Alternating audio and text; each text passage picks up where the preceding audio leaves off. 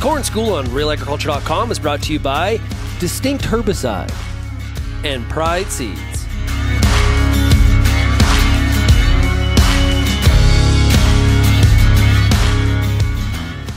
Hi, I'm Bernard Tobin. Welcome to Corn School. Today we're going to talk about corn rootworm, manure, and soybeans. Why? Well, with growing resistance to corn rootworm traits in Ontario, many farmers who grow continuous corn will be looking to expand rotations to include soybeans. But what about manure? You know, for many continuous corn growers, that crop is an important home for the manure. What options do growers have? Can you spread manure on soybeans? To answer these questions and more, I'm joined by OMAFRA Manure Management Specialist, Christine Brown. Hi, Christine. Thanks for dropping by. Hi, Bern. Always happy to talk to you. Hey, great. Hey, let's kick this off with a simple question. Why do we typically apply our manure to corn rather than soybeans? Is it simply, it's a legume crop that soybeans can fix their own nitrogen?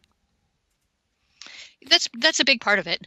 The other part of it is that soybeans have a root structure that's a little bit more of a tap root, so they don't respond to the nutrients the same way that corn does. Corn has nutrient needs, especially nitrogen, phosphorus and potassium, that far more closely are the same as what manure is providing.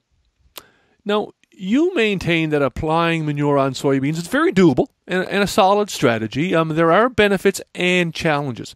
Let's talk about the benefits. Obviously, manure brings both nutrients and organic matter, two things that soybeans can certainly use.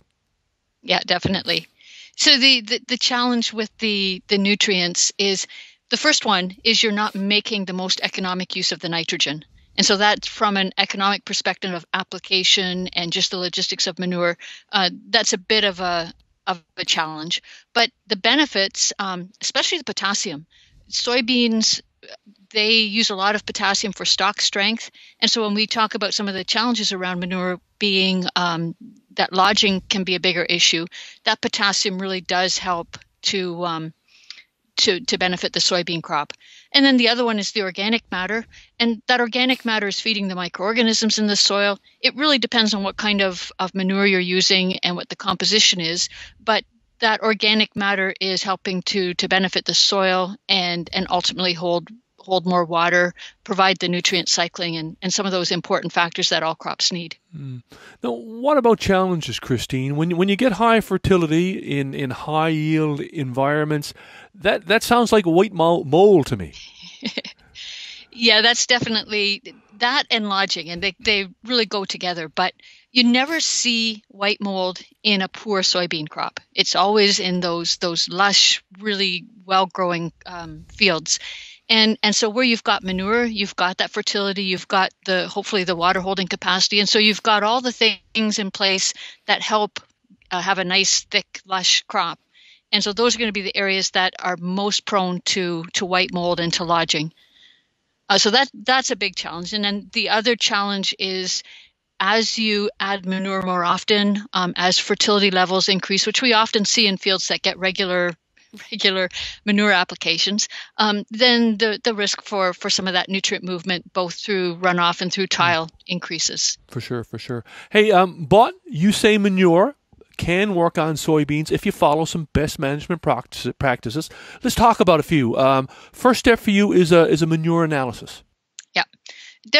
Regardless of where manure is going, a manure analysis is really important, because it's really hard to know what the right application rate or what the right frequency is if we don't know how much nitrogen, how much phosphorus, how much potassium, and even how much sulfur and pH and all those other things that manure contains. And there's such a large variation even within livestock types based on soil tests in the field, based on feed, based on all kinds of factors.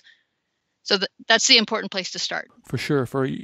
And you say it's obviously also important to watch the amount of available nitrogen.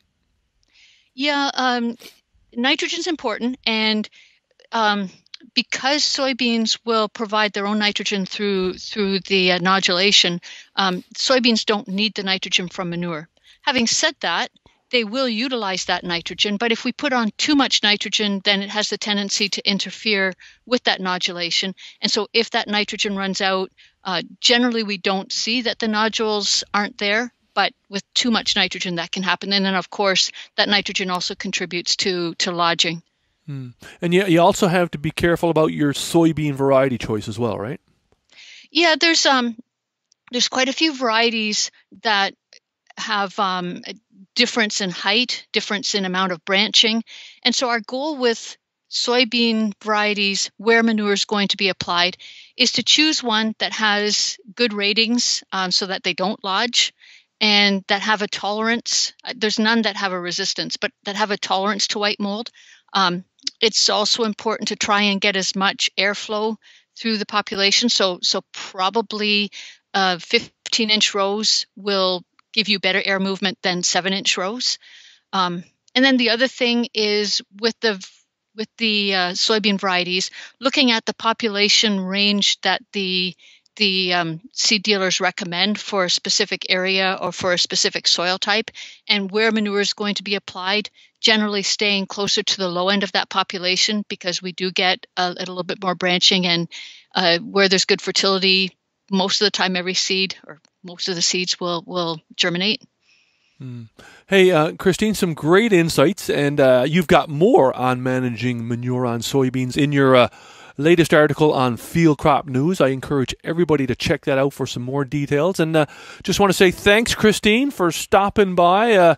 Lots to talk about this winter, and hopefully we'll see you in a field in 2021. Hopefully. Thanks, Bern. Have a great day. Thank you.